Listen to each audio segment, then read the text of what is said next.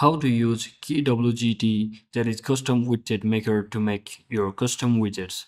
So hello guys, welcome back to my YouTube channel. If you're also bored with the same previous old widgets on your device and you want to add a custom widget onto your Android device, then here's what you need to do. So first thing, in this method you will require an application called KWGT, that is Custom Widget Maker application. So make sure to download and install the application from the Play Store. It's available for free there. So you can basically start the setup and simply close the application. And as the launcher says, now to use it to create a custom widget onto your device, you can basically long press on your home screen and simply tap on this option, that is widgets, from the bottom of your navigation bar, and you can basically search it for the application which we just installed, that is KWGT application. Now just scroll down and drag a KWGT 2x2 or 4x4 widget onto your home screen. So let me just select 2x2 and simply click on add and just tap on the empty widget. It will open the KWGT.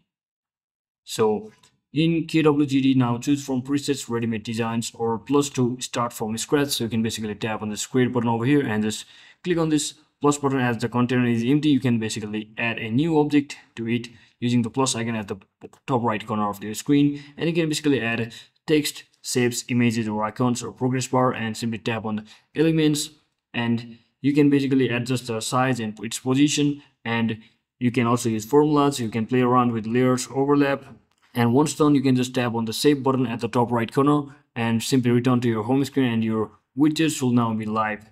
So that is it for today guys. Thanks for watching. Don't forget to like and subscribe. See you on the next one.